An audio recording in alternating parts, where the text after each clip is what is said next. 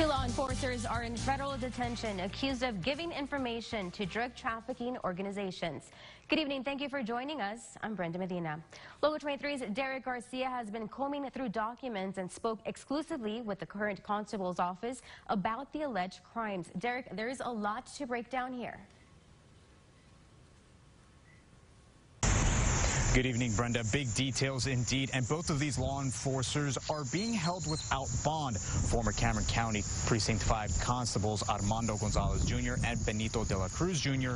are indicted on extortion and wire fraud charges. Now, federal prosecutors built a case around these two with a cooperating individual. That CI paid Gonzalez and de la Cruz to run background checks, quote, in order to advance drug trafficking activities. Now, the CI would then pay them back in either Bass Pro Shop gift cards or Applebee's gift cards, or give them cash at the precinct. Now, federal investigators learned about this and questioned de la Cruz. According to the indictment, he allegedly lied, and this is why he's also charged with 5 counts of making false statements to federal officers. Current Cameron County Constable Eddie Solis was in federal court today.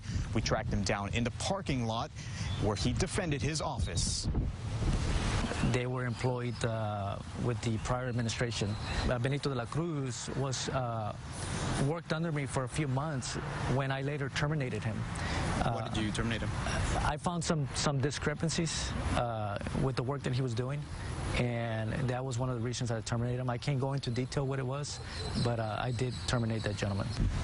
Now, it's important to remember that Solis was not the constable at the time when this was happening, but he wanted to get the story straight when he went on camera. Gonzalez, in fact, is running for Precinct 5 constable seat, where he's accused of breaking these federal laws.